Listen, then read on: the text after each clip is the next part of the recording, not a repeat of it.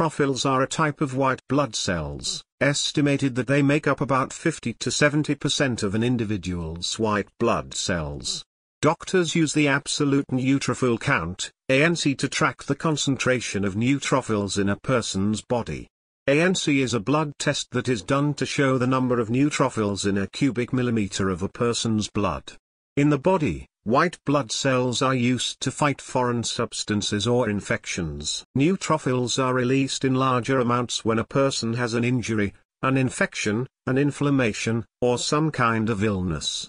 These are the first body defense cells to be released when an individual has an infection, an injury, stress, or some other kind of medical conditions. You can find them everywhere in the body. They move freely even through walls of veins to enter any tissue of the body to invade any antigens they come across. Doctors order for absolute neutrophil count, ANC, to help get clues about the health of an individual. An ANC test is in most cases ordered when doctors are doing complete blood count, CBC, test with differential. Since the CBC test measures the concentration of cells found in the body, a doctor may order an ANC during the CBC test to help in the following: help diagnose an illness or health condition. To screen an individual for a number of health conditions. To monitor the status of an individual if they have an existing disease. This helps to show how they are responding to medication. It can also be done to check how a patient is responding to chemotherapy. In situations where the ANC is seen to be normal, the doctor may want to have the blood test repeated several times over a certain period.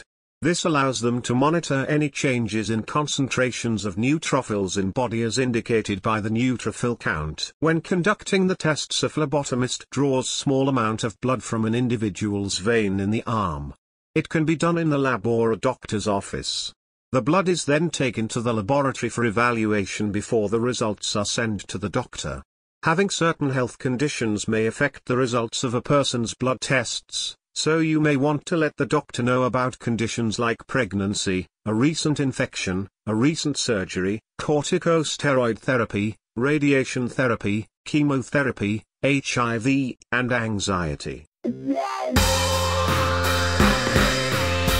The ANC test results may vary depending on the lab facility they have been evaluated and the age, gender, heritage, your residence compared to sea level, and instruments used to test the specimens. The adult normal cell count for neutrophils is about 1,500 to 8,000 or 1.5 to 8.0 neutrophils per microliters, mSl. The adult normal range based on differential readings are about 45 to 75% of neutrophils in total white blood cells. Low levels of neutrophils occurs when the readings are below 1.5 microliters or less than 45% of total white blood cells. If the levels of neutrophils are between 1.0 to 1.5 microliters, it is considered mild, and if they are between 0.5 and 1.0 microliters, it is considered moderately low levels. Severe low levels of neutrophils are indicated by a reading less than 0.5 microliters. If the test results indicate that there are more than 8,000 neutrophils per microliter, 8.0 microliter, it means there are high levels of these white blood cells in an individual's body. Neutrophilia is the name given to the condition of having a high percentage of neutrophils in a person's blood. It is a sign that a person has an infection, injury, inflammation, or a medical condition. It could also point to an underlying condition like surgery, high stress levels, smoking cigarettes or even sniffing tobacco, heart attacks, steroid use, chronic myeloid leukemia, and excessive exercise. Some medications can lead to increased concentrations of neutrophils in blood, for example, lithium, corticosteroids, and carbonate. When a person is under stress, the immune system releases more of neutrophils to help fight any potential invaders. The stress could be due to something like pregnancy, exercise, or emotional stress.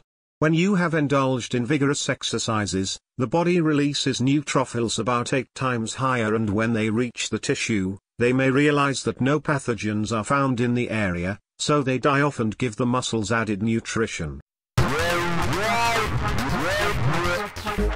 The term given to low levels of neutrophils in body is neutropenia, and in most cases, it is associated with drugs or medications people are taking. However, at other times, it could indicate a sign of an illness or other factors. People may have neutropenia or low neutrophil concentrations in blood if they take drugs like those for chemotherapy, have suppressed immune system, have aplastic anemia, are experiencing bone marrow failure, have leukemia, have sepsis, suffer from HIV/AIDS, have hepatitis A, B, or C, have febrile neutropenia, a medical emergency, suffer from congenital disorders like Costman syndrome or cyclic neutropenia, have autoimmune diseases like rheumatoid arthritis, suffer from myelodysplastic syndromes. Conditions that damage or destroy neutrophils in blood may contribute to low counts of neutrophils, and they include use of medications like antibiotics and hypersplenism in which the spleen is abnormal, something that causes blood cell destruction. Autoimmune disorders like rheumatoid arthritis also destroy neutrophils in blood, leading to neutropenia. When people have a neutrophil count that is below 1,500 per microliter, they are at risk of having infections. Having extremely low levels of neutrophils could result in life-threatening infections because the body may not be able to fight off the infection. In essence, the amount of neutrophils you have in blood may show clues about your health status. It could mean you have an infection in your body, or you are having stress that is triggering an increased amount of neutrophils in blood.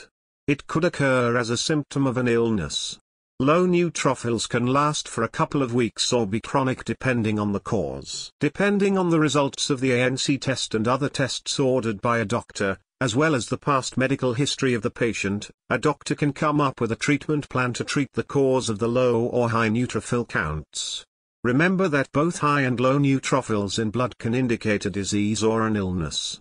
Sometimes, it could just be a response to the state of the body, for example, after having surgery, or when your body is undergoing stress. If you have found this video helpful, please like, share and subscribe to the channel, Health Destination.